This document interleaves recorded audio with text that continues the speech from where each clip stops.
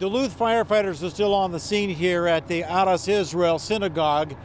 The fire broke out around 2:30 this morning, but right now most of the efforts are going into trying to stabilize what's left of the structure so that investigators can get in and take a closer look for more clues so they can try to figure out what caused this fire. Right now, no foul play suspected, but it's very early in the investigation.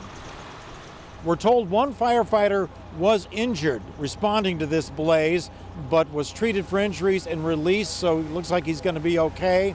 One of the bright spots is that they did rescue 8 Torahs from this building. Others were destroyed. We had four Torahs from Superior that eventually I brought over here, and one was our family's Torah, and that was upstairs, and I think that got burned up, unless they brought it down. And that, my one sister called me this morning when she heard about it, and she's devastated too about it. Our preliminary investigation, we have not found any signs of accelerants being used. But like I said, we're trying to shore up the building still, and there will be some further investigation into the evening. Many of us here today represent our grandparents and even our great-grandparents who built this synagogue.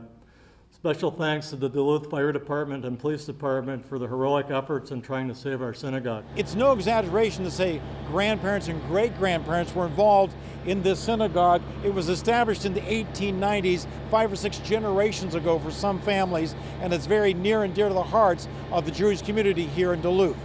John Croman, KARE 11 News.